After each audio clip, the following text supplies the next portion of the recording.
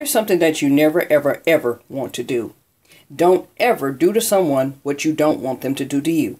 Because at this day and age in the world of technology, people will use these devices to go on the internet. And when they go on the internet, they may say something about you that you would not want them to say. But since the person didn't go there, he actually put me down and said some really derogatory, negative things that really wasn't necessary. So since the person went there and said that, I said, okay, I don't have to stoop to this person's level to express what I don't like. So what I did was I simply did what?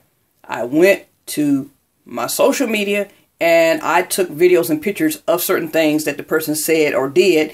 And they're getting the message very clear that what and how they went about saying what they did about me and the way how they did it.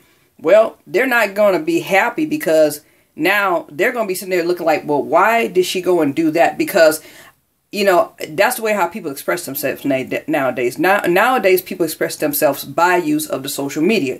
And when I say that people express themselves by means of social media, I mean that in a sense that, you may not have to say what you have to say to that person the way how they said something to you that was derogatory or put down or criticism.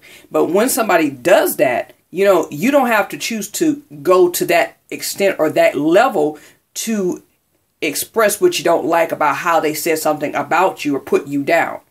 So in a way, many careers and many lives have been destroyed by what somebody says about somebody and if a person uses social media to do it.